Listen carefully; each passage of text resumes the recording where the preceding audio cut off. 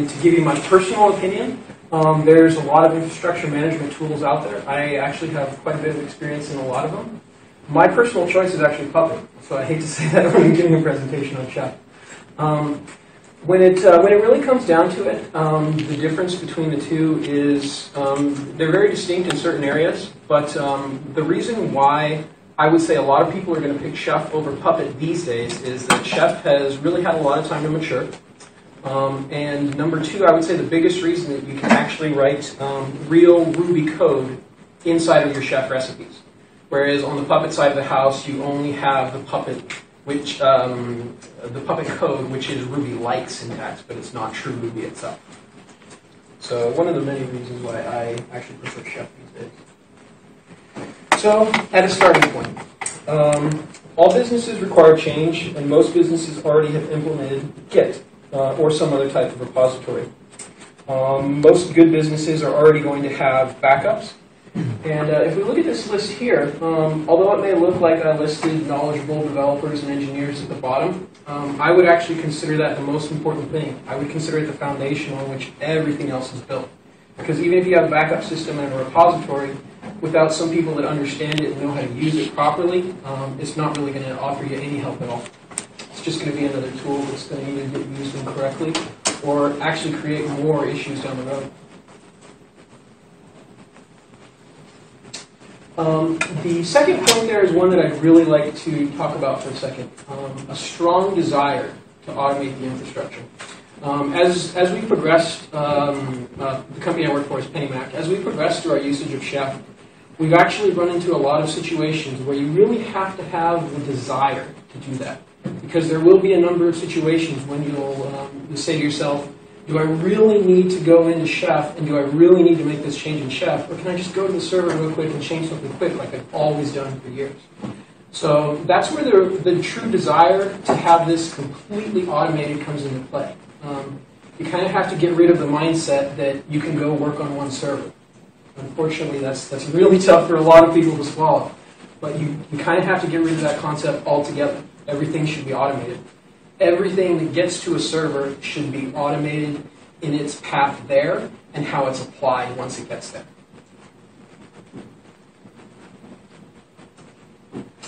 So laying the groundwork. First thing we need is a good server infrastructure.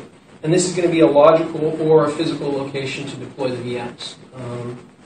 In my company's case, this would be a data center that's fairly low quality and has caused us a number of issues. That data center is actually the reason why I wrote this presentation.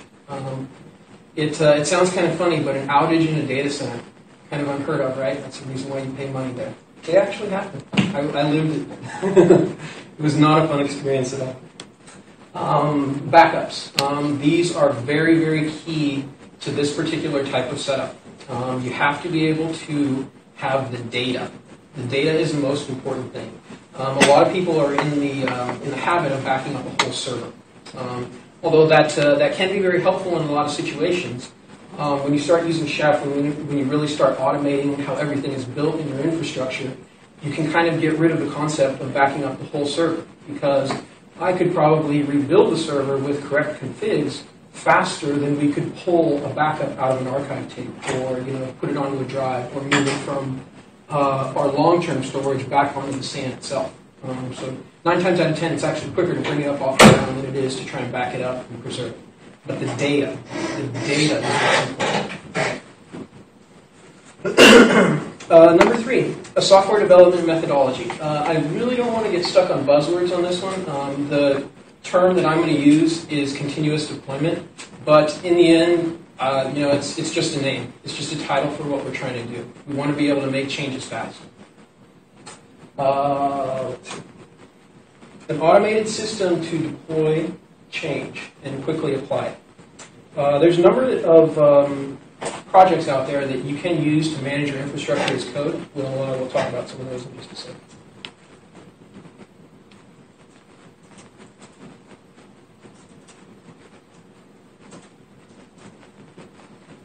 Okay, so talking about point number 1, server infrastructure.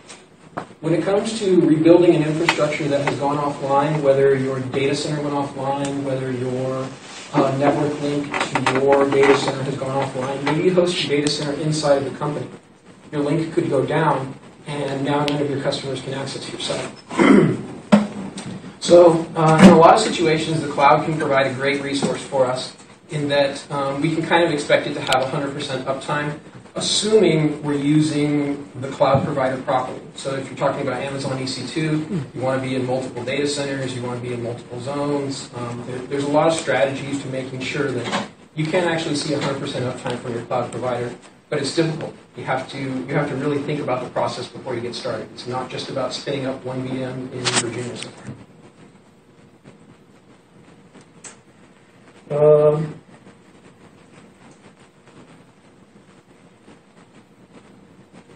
Let's see. 4 weeks of running in EC2 and Glacier for long-term storage have a much more attractive price tag than a hot standby data center.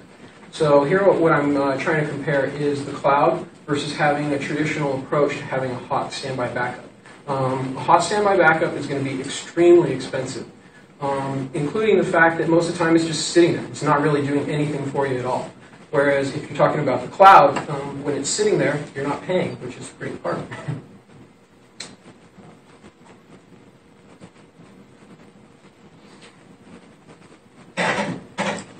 So here you are talking of just making the backup in the cloud or actually running the cluster in the cloud? So the presentation will actually discuss rebuilding the infrastructure into the EC2 cloud.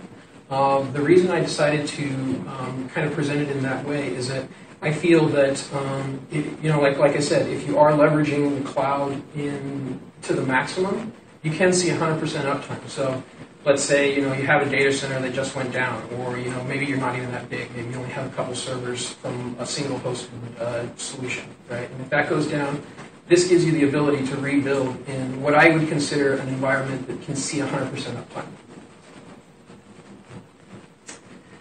uptime. Continuous deployment. Lots of small deployments versus large deployments.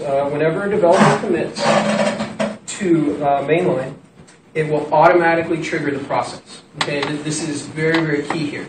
A developer committing is what's going to trigger the process.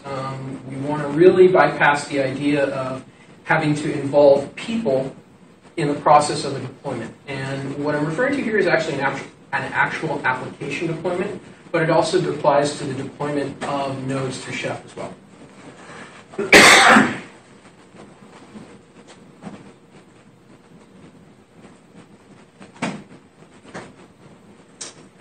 And if you take a look at this picture here, this picture, as I looked at it more and more, I found it about a month ago, and I thought it gave me a good representation of how the flow should work in continuous deployment. But the more I looked at this picture, the more I realized I didn't like this method. I like the feedback, but I don't like the fact that a person actually has to take action for the next trigger to be fired. Okay, so although this can kind of give us a little bit of an understanding of how continuous deployment would work, I would not say that this is a perfect model for us to run continuous deployment. But in the end, we have a few basic things that we want to see here. Okay, we want to have automated QA. We want to have some level of user acceptance as well. But this should be automated. Okay, so when we're talking about user acceptance tests, I would think about something like using Selenium to actually QA against the site. Okay, so this is something that we would take a regular user experience, having them click around on the website, do things like that, and automating that user experience. So although here it's labeled as user experience, we can still see that this fits into our model, and that we want to automate everything across the board. And we want to be able to make sure that when the code actually hits the server, that it's going to run, it's going to work well, and it's going to be reliable, with as little human intervention as possible to make that happen.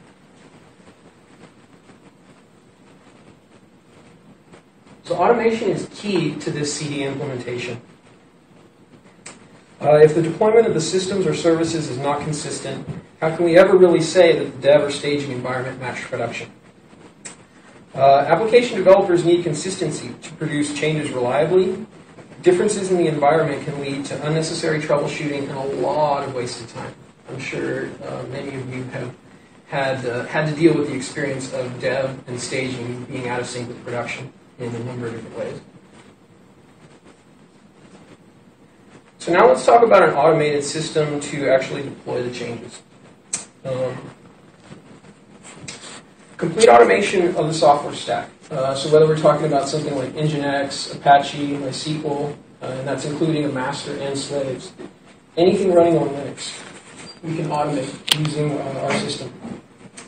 Let's see. A vanilla VM that goes from nothing to being fully configured and serving traffic in less than 15 minutes is valuable in both disaster recovery and also in scalability situations. If you take a company like Netflix into consideration, they use EC2 pretty heavily, and they're actually able to scale on demand because they leverage a tool like Puppet. There's no way that they could spin up 1,000 VMs if you actually had to build each one of those by hand, even if you were using an AMI template. There's just too much configuration that still has to go on. So without a tool like that, it would just be absolutely impossible for Netflix to scale in the way they do. But they've really taken EC2 and they've shown how much you can really do with a tool like that.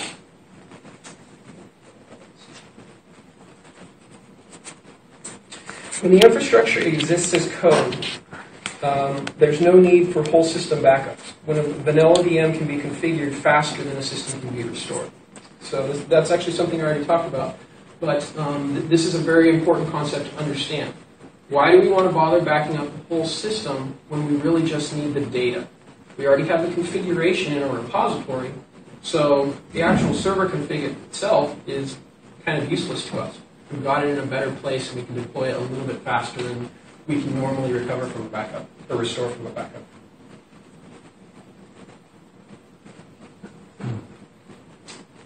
So there's a lot of infrastructure management tools out there.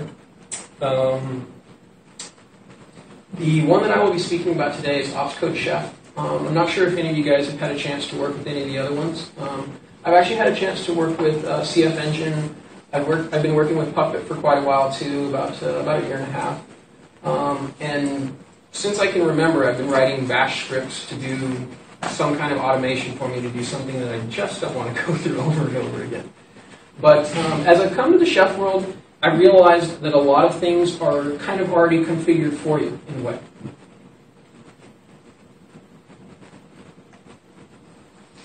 So let's take a look at the anatomy of Chef itself. So this is one concept I'd like to throw out at first, that if we look down here, at the bottom, you have Chef clients, okay? These are actually your servers. So it's maybe a little bit tricky to understand that concept, but your server runs the Chef client. Because in this system here, it actually is a client. It's taking configuration information, pulling it down from your Git repository or your SVN repository, and then it's applying it to the machine that runs on.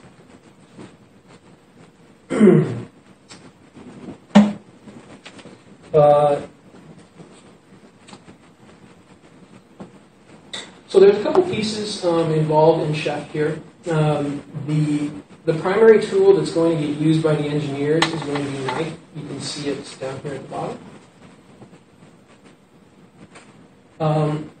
So as consumers of the system, and if we wanted to actually see what's inside of Chef, if we wanted to make configuration changes, you'd be using one of these tools right here.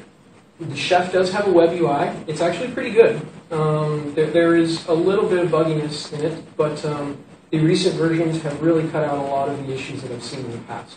I'd be happy to talk about some of the intricacies of where those errors come from in the UI a little bit after the talk, because it's kind of obscure where you run into those errors.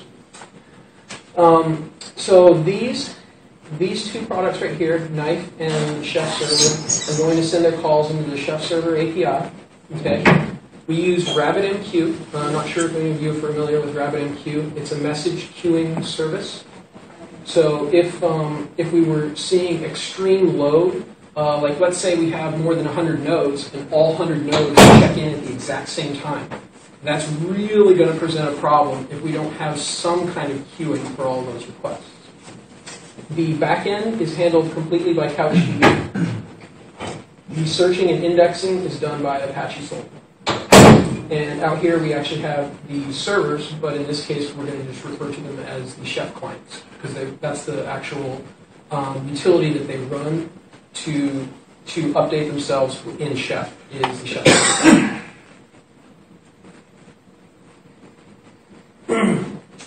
So this is one of the greatest things that I've discovered about Chef, is that this is a concept of when we really are standing on the shoulders of giants. Number one, we already have Linux itself. I think we all deserve, we all should give a huge hand to Linus and the many people that support Linux.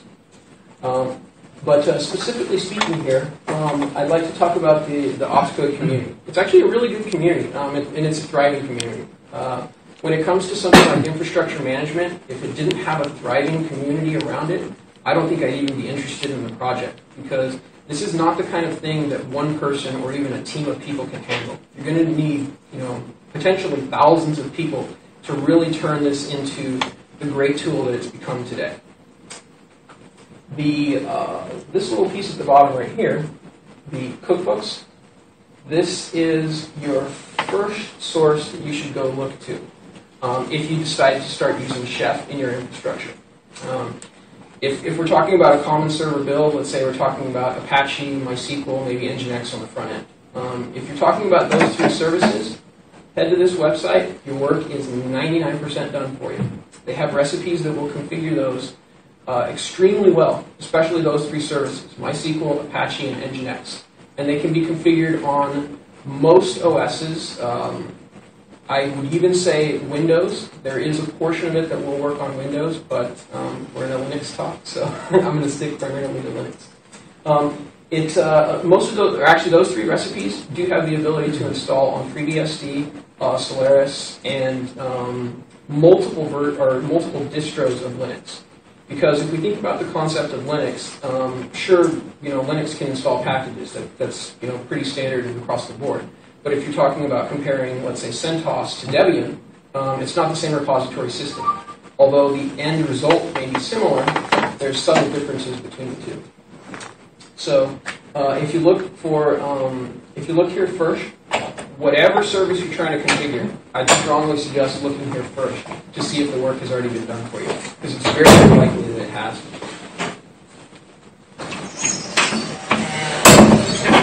So let's go in a little bit deeper with that. The plugin now, though, on EC2. It won't work out of the box. Right, it does not work out of the box. It does not work out of the box. And the title of the talk is Rebuilding an Infrastructure in Under an Hour. Originally, when I wanted to start writing this presentation, I was thinking about building an infrastructure in under an hour.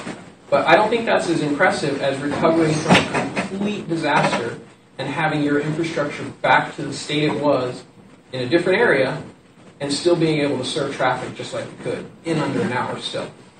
So the other part of that, too, is that there is a great deal of setup time beforehand to make sure that Chef is actually running your infrastructure properly. Okay, so there's some setup time in that you need to make sure that as it deploys applications and services in your system, that it's actually working correctly. And generally, the problems that I've run into have been package names. So let's say if the recipe that I'm working on was primarily designed for Debian and I'm trying to install it on CentOS, the package names may be just slightly different. So instead of being like libvirtd, it may be just something subtly different. Okay. So let's see. We have a few commands here. These are going to be very crucial to us as we rebuild our infrastructure. Okay. The first one here is going to provision a node for us in EC2. And I had a great question at the beginning of or before we actually started the talk. How do you deal with host names, IP addressing, and everything like that? If we were talking about building a VM in your data center, I would say the right approach would probably be to use something like Pixie to actually bring the VM off the ground. But in EC2, you don't have that direct access to the VM as it's coming up off the ground. So in this case, it may be better to just use an AMI that you've already prepared, okay, and allow EC2 to take care of the hosting and the IPs for you, okay? Because in this instance here, you're already going to come up with an IP, you're already going to come up with a hosting, and although I only listed 2 options here, there's many other options you have when you spin up your node in EC2. So you can set your security group, so you can already log into it. You can really configure it to really meet your needs specifically. The second command we have here is knife bootstrap. Okay, so if we're talking about a fresh install of Debian, and I mean no additional packages, nothing else, but a fresh install, getting OpenSSH working is the first portion of it, and after we get that, then we want to use Chef to bootstrap. Okay, so when I refer to a vanilla VM, that's what I'm talking about. A basic install that has nothing else on it except for OpenSSH server. Okay, that's all we really need to do this. It's just OpenSSH. The next command here is knife node edit. Okay, this is the command line tool that we will use to actually edit the run list of the node itself. So what is a run list in Chef? The run list is what the node will actually install and pull down from the Chef server. Okay.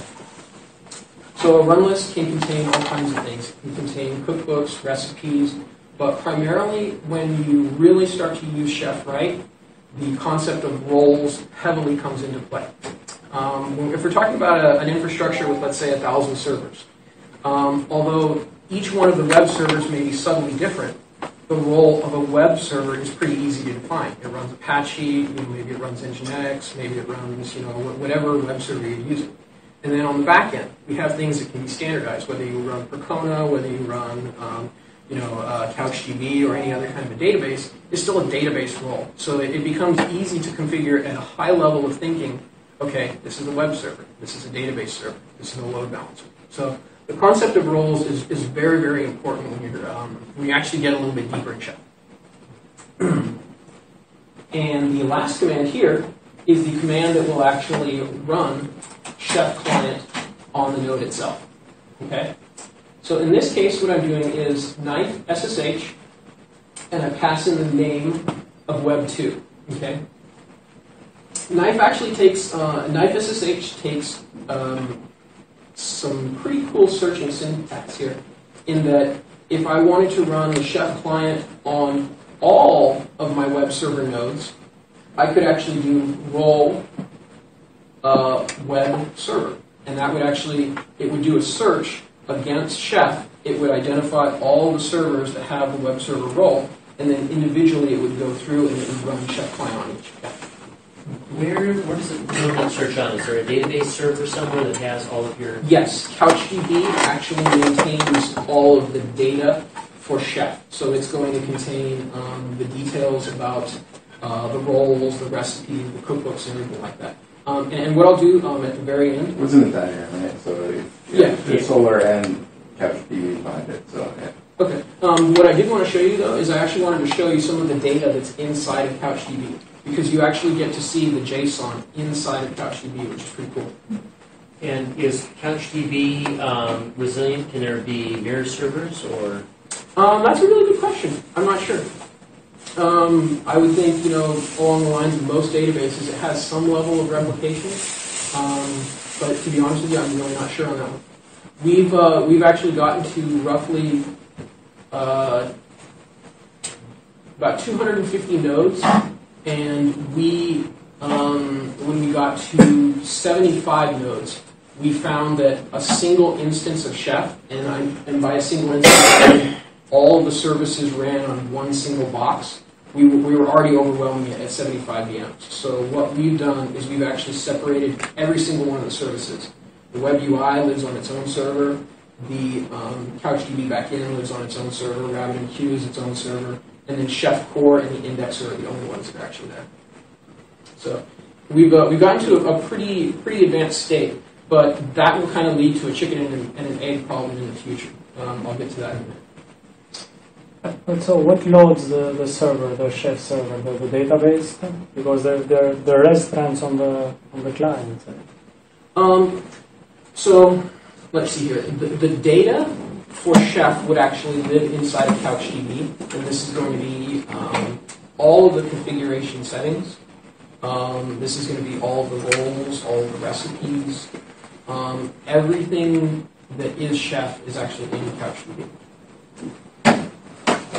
Did that answer your question? I'm sorry?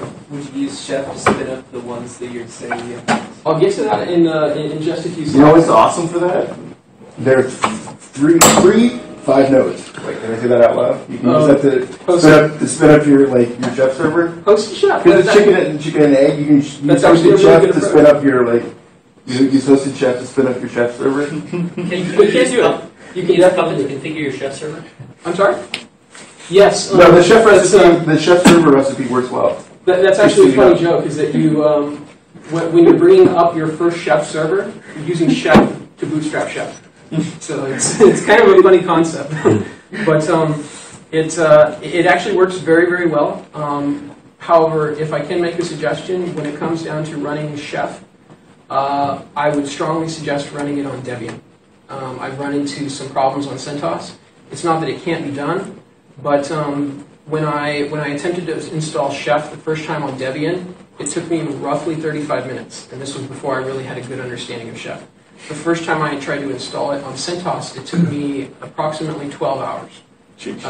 Because a lot of the documentation on the manual build of Chef is not so great. So I had to write a lot of documentation for it, and the manual install steps I have now are going to work on just about any system that can run, Linux binaries. So it actually, I've tried it on FreeBSD and it works, but again, I would say Debian is the the distro of choice when you're installing the Chef infrastructure itself. If you choose Debian based Ubuntu. yeah, Ubuntu works really well. Ubuntu works very, very well. So what I'd like to do now, before we go any further... You really do it that as 4 steps and not one line? Just out of curiosity. Can you do it? I would, primarily because you can't really expect lightning fast performance from EC2 all the time. So I would put a little break in there between those. When we actually watch the video right now, you'll probably get a much better understanding of each one of the things that we're going through. No, but I mean, I just do it as one line. You can do it. Just tell it. Like passing the run list as part of it, and then put no name and all that on the create line. Right. That actually is so. There's some funny tricks about that, because if you are talking about bootstrapping a whole infrastructure, we're not necessarily talking about just a few VMs that we've already set up as a role. So in rebuilding a whole infrastructure, I would want to bring up just vanilla VMs. I would want to bootstrap all of them, and then I would want to have a human actually say, okay, we're going to set these aside to do this role, or we're going to set these aside to do this role. But again, when you bootstrap, you could still make the same decision then too. So in the end, I would say it is probably a cleaner approach to put your run list right in here now. But part of the other reason why I wanted to do it this way is so that as I run through the video in just a second, you guys can actually see a node when you're editing it with. No, it totally makes sense from explaining it. I'm just wondering if you really do it that way. No, I don't. So when I actually bootstrap a node, it's a one-liner about this long in 8 font text. So it's I'm really just trying to simplify things here to make it easier to understand if you haven't actually worked with Chef. 5 years later, you'll come back and go, what the heck was I doing there? No, it's really simple. The command line argument is really simple. It's just it makes perfect sense for explaining. I was just wondering if you really did it that way when you ran it. But you answered my question. Can you guys see that okay? So what we're going to watch here is we're actually going to watch a node being bootstrapped. Up here in this corner is the VM running on my Mac, and then here's where I'm actually going to do the work to bootstrap it up. And as you can see, it is much longer than I would normally, than I had in the command over on the other side, or when I displayed it.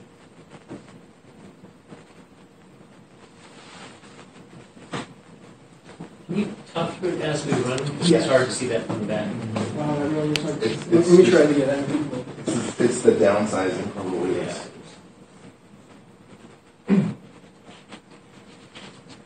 Have a lower resolution.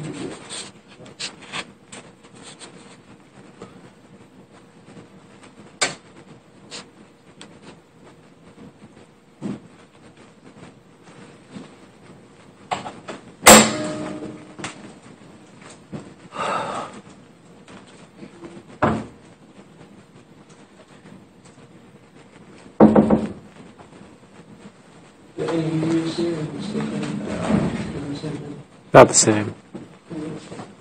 It is fuzzier. Okay. Wow, this is really hard to see. Doing an apt-get update, right? Yeah. Right now it's basically just bootstrapping the node. Let me. I have the actual output screen.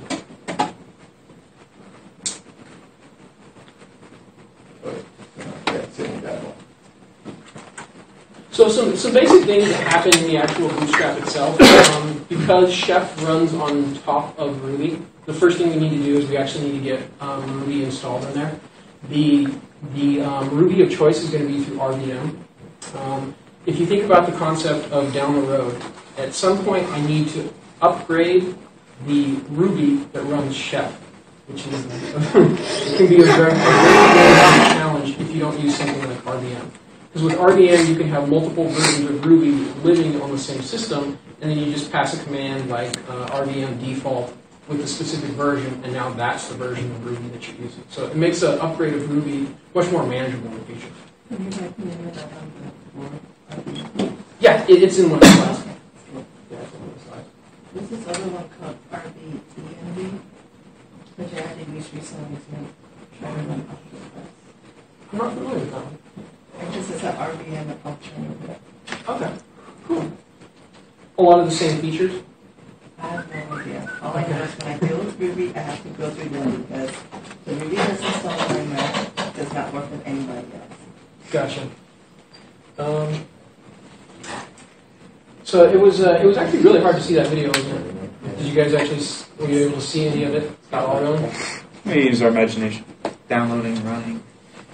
What I can do is I can give you the text that comes from that line. I don't think it used RVM. I thought it just built a custom version. The bootstrap that comes from Chef actually does not use RVM. That's a suggestion that I'm making to not use the default bootstrap. But it builds its own, Because when you build with Ruby, and I've actually, this was kind of a really annoying problem. The bootstrap that I got from Chef, it works fine on Ubuntu, no issues at all. But then I try and run it on a Debian system and it fails. And I look inside of the bootstrap and I see why, that it's trying to pull packages that they exist in Ubuntu, but they don't exist in Debian. So that's why I would say something like RVM kind of cuts the whole package management issue out of the picture. Because if you're installing RVM, it's the same on CentOS, Ubuntu, Debian. It's going to work the same way, so you have a little bit more consistency across the board. Yes, still need to install native dependencies. Yeah. Yep. So there's always a little bit of a problem there. Yeah. So I'm going to kind of just scroll down through this. Stop me if you see anything that looks interesting to you, and we'll chat about it. But generally speaking, it updates your repositories first. On Debian, you're going to update sources list. And actually, no, I'm sorry. It doesn't update sources list. It adds chef.list under sources.d. So it adds a formal entry. It doesn't write to the form.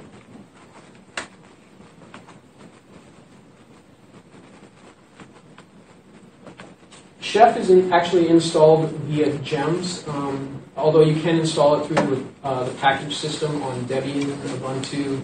I think there's even a package for it on CentOS or Red Hat. But I would actually suggest installing it through Gems because it's the most current version. It always takes a little bit longer for them to get into the repositories than the Gem. This is just one of the Gems. What version of Ruby does it use? Also 1.8? It can use 187. At work, we're using 193 though.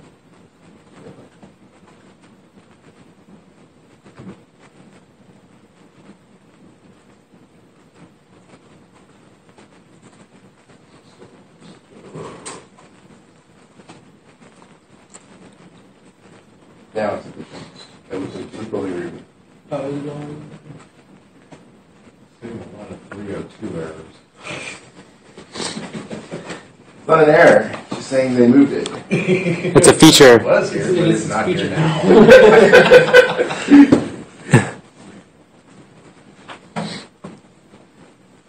It's one of those hidden Easter eggs. You now get a gold star. Find the package. So they call it happy. That's what we call it Easter. Okay. So what's really the reason why I want to show it is this right here at the end.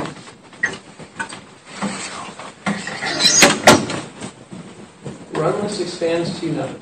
So this node has been bootstrapped.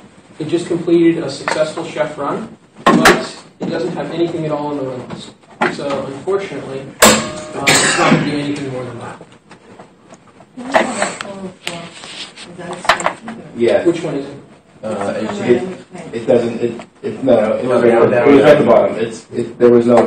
The node doesn't exist. So it got a 404. Cannot load node web app. It asked for its run list. I was literally saying the server literally said 404. Your run list doesn't exist.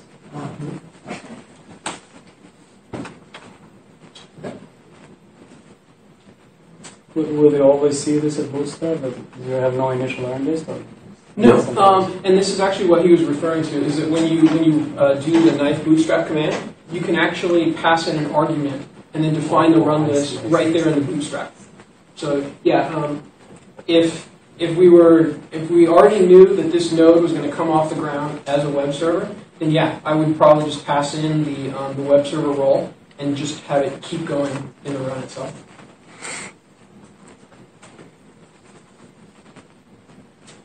I have another video of the actual install of the web server, but I think we're going to run into the same problem. It's just not going to work right. Can you guys see that, or was it distorted too much? I think go back to making it bigger. I think that would work. But it's going to be off the screen. Yeah, it's going to go off the screen. Off the screen, we could at least read it. Yeah.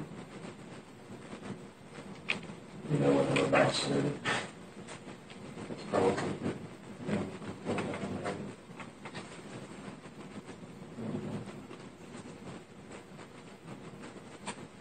Okay, so the first thing I'm going to do is I'm going to SSH into the server itself, and I'm just going to prove to you that it's not, it does not have packages Apache, HTTP, or PHP installed. And I exit.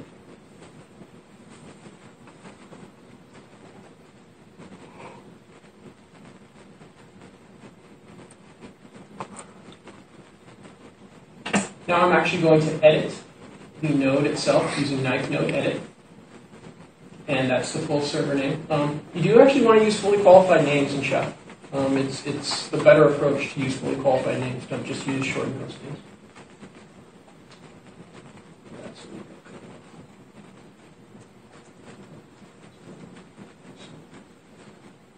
Did you guys see that at all?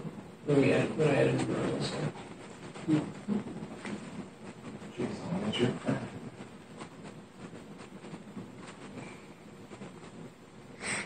Okay, so here you can see the actual output of the node itself, and all I'm really doing is just adding, and even for you guys that are not coders, it's pretty easy to see here that I can work at the command line with Chef.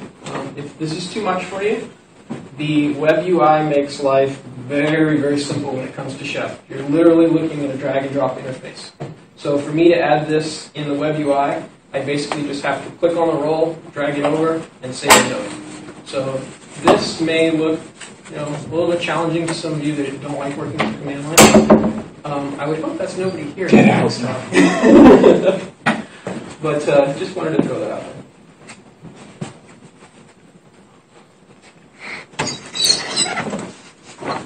Okay, so it's taking a moment to save a node. And Chef actually normally performs much faster than this. I'm just running it in a VM with too little RAM on a Mac, where another VM is running with lots of RAM. So that's actually why the performance is a little bit slower than normal. And here I'm actually going to do the Chef client run on the node itself. So I'm going to do a knife SSH name, and then that's actually a search that I'm performing. The search I'm performing is on the name web app 2. I could have passed in the fully qualified name, but because it's going to search anyway, you don't really need to pass it in. And now we're actually going to watch a Chef client run. So the first thing it does is it updates all your cookbooks to make sure that you have the resources that you're going to interact with.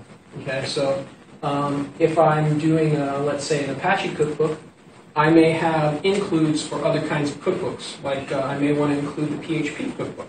Okay, so when Apache loads first, it's already going to start pulling, or actually when Chef runs at first, it's going to pull all the appropriate cookbooks that it needs. It's going to pull Apache, it's going to pull PHP, all that happens at the very beginning.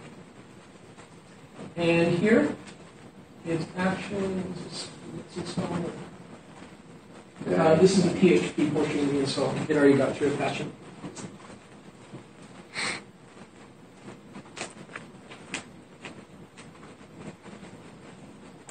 And this is all pretty straightforward stuff, and I'm sure everybody in here has probably installed Apache and PHP before. But it's a little bit different to see Chef install it without you actually configuring any configuration files.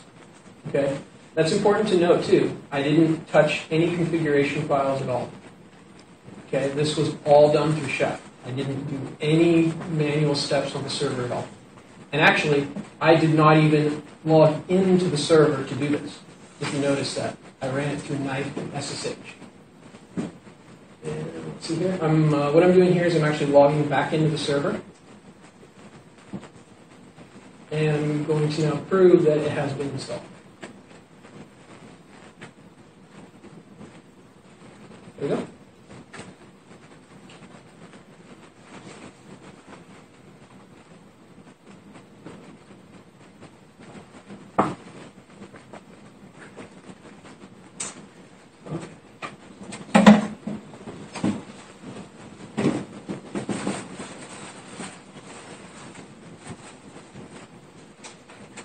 If we're running on a Linux platform, should the distro really matter? Perhaps not anymore. There is some additional tweaking required, but installing a package on Debian or CentOS is similar. apt-get install package versus yum install package produces a similar result. There actually are some very distinct differences that I've noticed between a Debian install of a package and a CentOS install of a package. Primarily that on Debian, the service automatically starts as soon as the package is installed, whereas on CentOS, the service does not automatically start. Seems like a non-important or a trivial thing, but in certain situations, especially like ours, or the environment I work in, we cannot allow a service to come online unless it's been properly configured. That's a requirement we have, especially if it's external facing to the internet.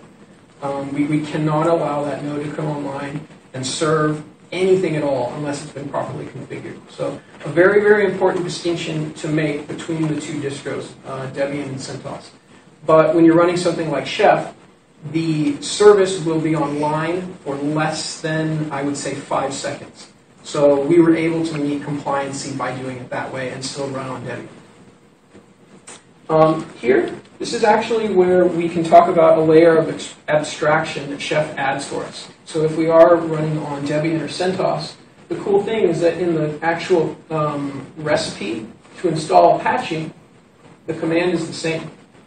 You'll see down below in the second picture there are still some differences between the two distros. Maybe the config file lives in a different location, maybe it's called something different. Maybe the init script has different options.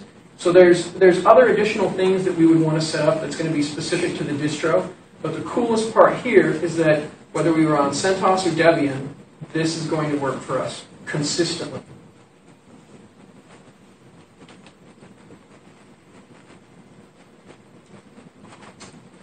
So as we really talk about getting deep inside of Chef, there is the need for very distinct boundaries. Even in the best environments, mistakes can be made. Code can be checked directly into Chef using knife without being committed to the repo first. Okay? And this is an important concept. Everything that goes into Chef should also be in Git or whatever repository you're using. Because remember, this will provide us a system that we can lose everything. We can lose all of our hardware. We can lose the internet connection. We can lose everything. As long as we have the data and our repositories, we can rebuild our entire infrastructure. Nothing else matters. So when it comes to committing or uploading things into Chef, there's a couple ways that we can solve the problem. I feel that uploads into Chef should follow the same approach as application deployments. Code is committed to the repo, automatically gets QA'd, and then is uploaded. This is actually something that we struggle with a lot at work. People just using knife to upload something into Chef, and then we check in Git, and we're like, wait, why is this out of sync? So this is a very important concept to think about, especially in a large-scale environment, because it's not going to be just one person working in Chef. It could be anywhere from a whole team of people to many teams of people working inside of Chef. So automating the uploads of information or data into Chef, I think should be automated. I don't think anybody should have the right to just use knife to edit something directly inside of Chef, because that's when you can get inconsistencies from Chef in the repository. Next, storing passwords securely. If you look at a pretty standard cookbook from Chef, it would have you set up a password in an attribute. There's no security on it at all. It's a plain text field inside of your web UI. So anybody that could log into the web UI could actually see the password itself. But we have a cool new concept in Chef called encrypted data bags. Okay? A key is created on one machine, and then that key is used to encrypt the information. Now, the information remains encrypted the entire time, even during the run itself. The only time you actually extract the information from the encrypted data bag is with a call. It's get data bag ID or get data bag item. Okay? But if we're talking about using encrypted data bags, there's still some ways that developers can kind of get around this problem. You could actually include something in your Chef recipe that would log the data bag item to the log file itself. Okay? So this is a perfect reason why we want to have code review of everything that goes into Chef. So a mistake isn't made, and also so something like that never happens. Bringing it all together. Communication is obviously key when it comes to something like this. We're dealing with two groups that, generally speaking, didn't really play all that nice together. Application developers and systems people. Systems people want stability, application developers need change, and they want it fast. So communication is incredibly important to this kind of a concept here.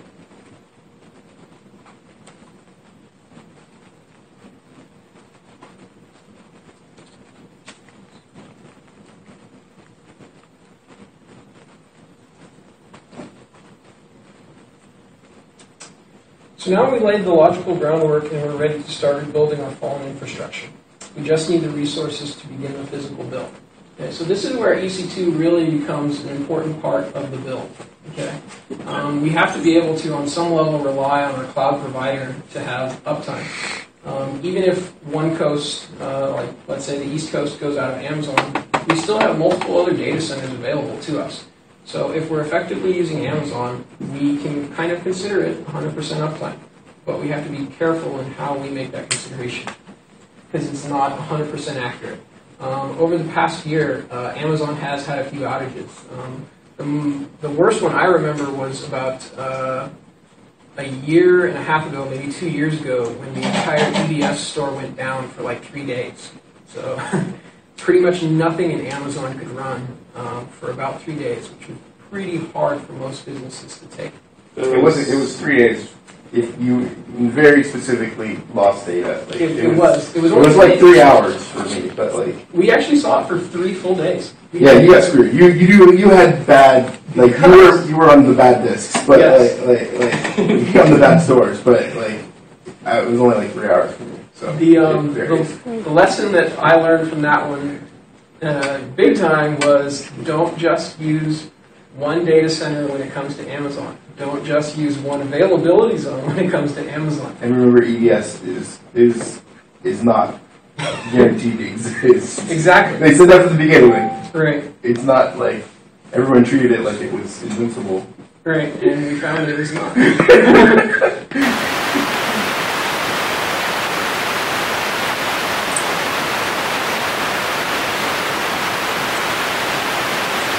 As we begin to rebuild the infrastructure, we need to build out this in a very organized fashion. So the first thing we do is we actually need to build what I consider the proof of work. This is going to be a repository, and this is actually going to be a chef server. So we'll talk about the concept we're talking about earlier in just a second. If I have, let's say, 5 servers that run my chef infrastructure, chef core server,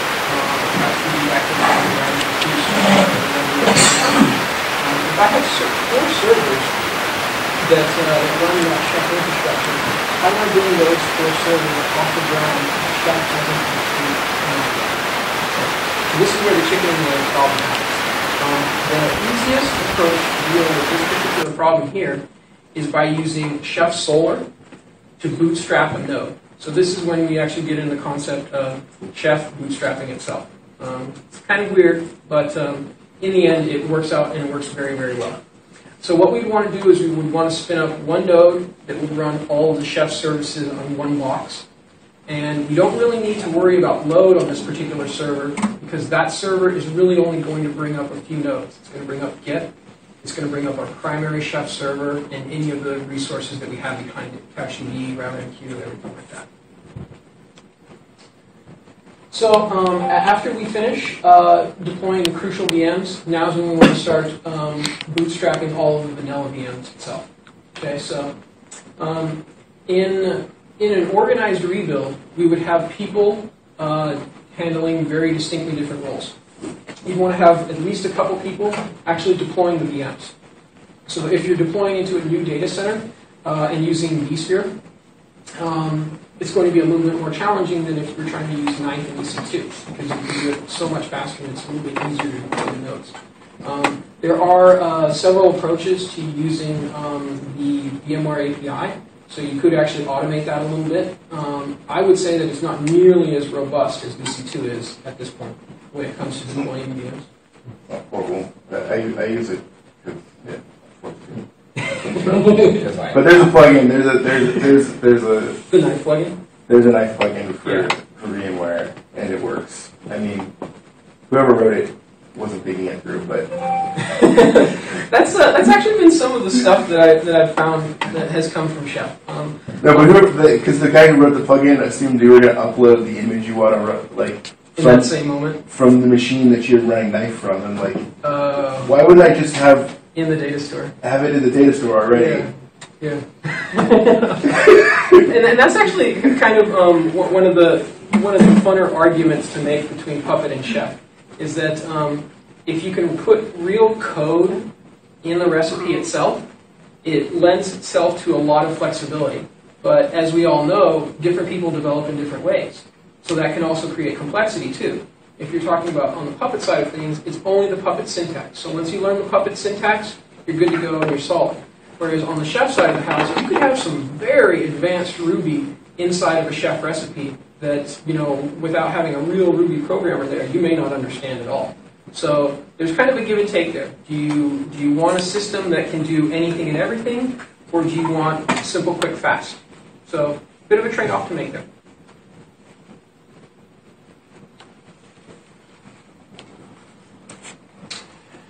So now, this is actually when we want to think about how the nodes are going to play a role in the organization itself. If we just spun up 1,000 VMs, how many of these are going to become web servers? How many of them are going to become SQL servers, a load balancer in front, slaves on the back end that we want to replicate out the master's data? So this is when a plan long ahead of time is going to help us here, okay? Because we really need to know, number one, how many VMs do we really need to bring up? We don't want to bring up more than we need because it's just going to take extra time and it could delay the process. What are those VMs going to do once they come up off the ground? Okay? So a few very basic questions, but questions that we still want to ask long before a disaster recovery event happens. And yet.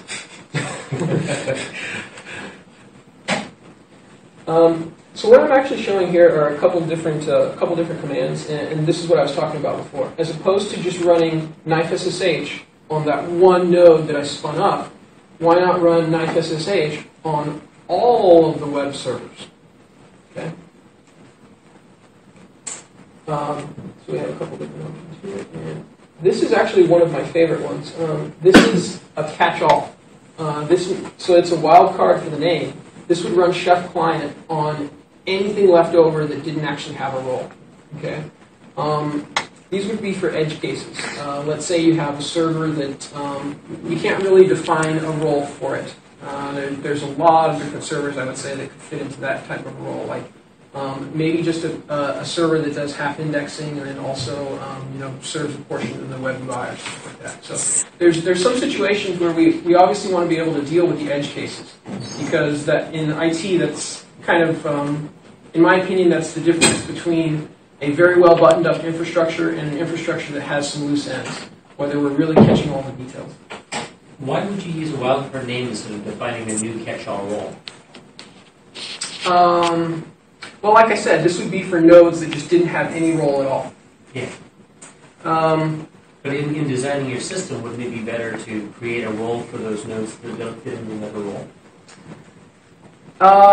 Yes, it would be. But you probably want to go a little bit deeper in the... So when you're talking about setting up the role should really well define what the server does. So it's super, super difficult to define a role for edge cases. What we actually do instead of defining a full role is we have what we call a base cookbook. So it configures the system to a base level. This would install, let's say, network authentication. So if we're doing LDAP, we would do that. We actually use Active Directory, so we have an Active Directory module that we install. We configure log rotate. We configure SSH to our preferred settings. We can bring in SSH keys. We can do a bunch of cool stuff like that. So it's really kind of just taking it from a vanilla VM to that nice VM that we would prefer to work with. Do you use Unlayer 2 or what? I'm sorry? What do you use for LDAP? We actually run an Active Directory module. We don't run all that. And then obviously the last step is going to be automated QA. This is going to be one of the most important steps in the process. Can we actually, in an automated way, say this server is ready to work and it's going to serve traffic properly? So QA is, in my opinion, one of the most important aspects of this type of disaster recovery. And the QA needed to have been set up and done long before the event happens, because this is certainly not the time to be trying to QA, especially, if we're talking about 3 or 4 nodes, it's no big deal. A few people can QA that in maybe less than an hour. But if we're talking about 1,000 nodes, it becomes beyond the abilities of even a small team of people to quickly QA that many things. So automation is really, really key in staying under that window of 1 hour to rebuild your infrastructure. And the final event, when we're actually ready to do the final cutover.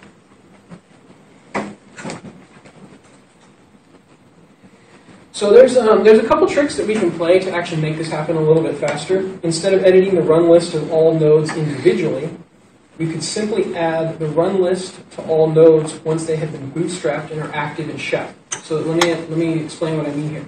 If we were bringing up a server called Web App 2 and this lived in your data center, we already had a run list for it. We already had data prepared that made that node do whatever it is we need. Okay?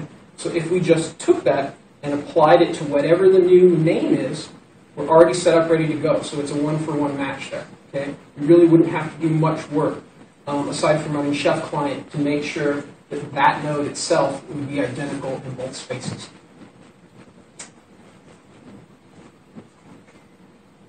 The order of the operation is really, really going to matter here. A lot of web applications that I've worked with in the past will just completely throw up. They won't even start if they can't reach their backend database. That's very critical for a lot of applications. Some can deal with the errors, but others are not able to. So depending on your web applications, depending on what kind of traffic you serve, order of operation is really going to matter for you. In our case, we bring up the SQL masters first. We bring up slaves next, and then we start bringing up the load balancers. And only after all the rest of the infrastructure is up and ready do we actually start bringing up web application servers. Because we want to make sure that the first time it comes up, it's got all the resources it needs.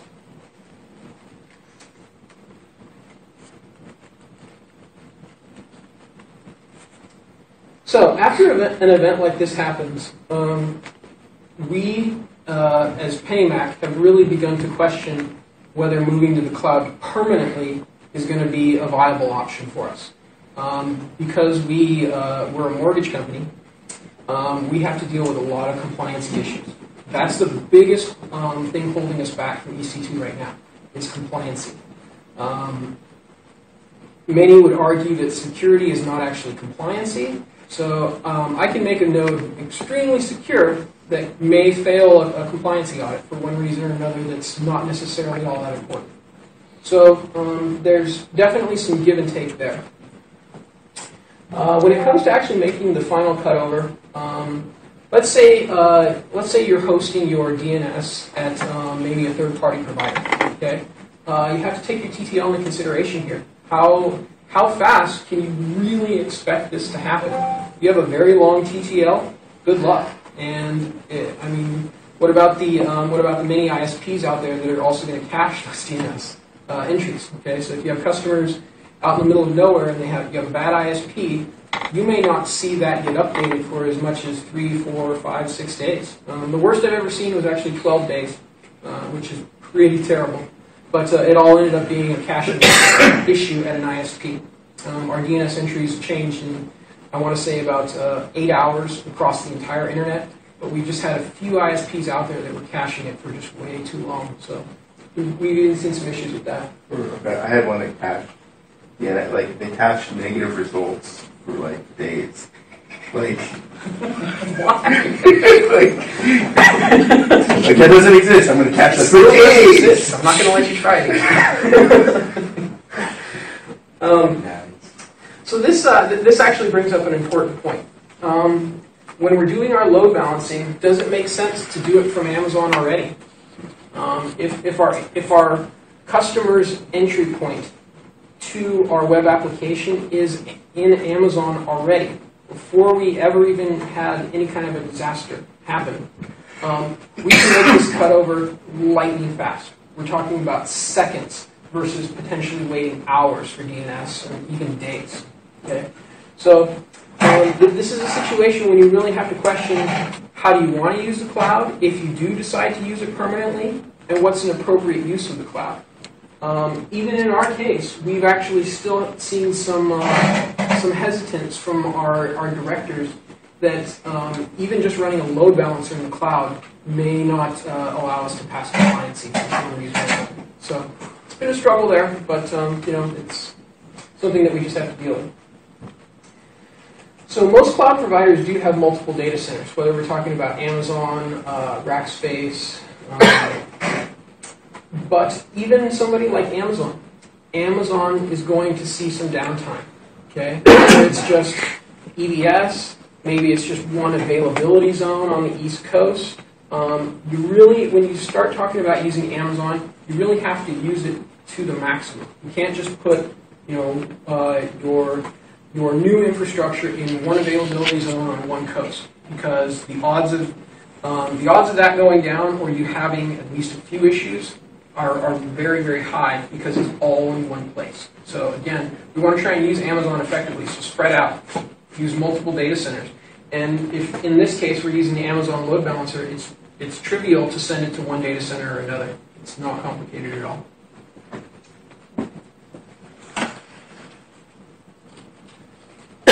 So here's some references I have for you. Amazon AWS, very, very key to this type of disaster recovery.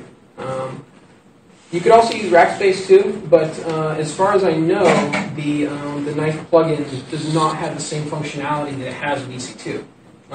When I looked into it superficially, it seemed as though you could bootstrap a node into Rackspace, but you didn't have all the options to like pass in an AMI and pass in your key and set up your security zone and stuff like that, as far as I saw. And Opscode Chef, here's a few resources. They do have it on GitHub, so you can search for all of the cookbooks on GitHub. I would actually suggest going to the community page first. It offers a little bit more information on all of the packages and the differences between them, because you will actually find some duplicates in there. For instance, there's a MySQL cookbook that will install MySQL Community as well as Percona, but there's also a Percona cookbook that will only do Percona itself. The MySQL cookbook is far more expensive than the Percona cookbook. But that's about it. Any questions? How do you rehearse for something like this? Do you actually go out and run all the nodes and die? That's a good question. What we have actually done is we had a lot of old hardware that we were able to repurpose into what we would call like a makeshift test environment. So we've got, let's say, like 5 old Dell 1950s or something like that. So we used CloudStack to replicate kind of the same thing that EC2 would do for us. So we spun up nodes there, and we felt that this is, for the most part, a valid test case in that when you're spinning up nodes in Amazon, it can really kind of be, the performance can really go up and down a lot of times. Some nodes will spin up lightning fast. Others are going to take a few minutes to come up. So as we were bootstrapping nodes, we were kind of seeing similar performance that we were seeing in Amazon when we were actually bringing up nodes. So for us, it worked out to be a fairly good test case. But in the end, you would definitely want to try this long before the disaster recovery event. My opinion is that you should actually use this so that you can start doing maintenance during the day.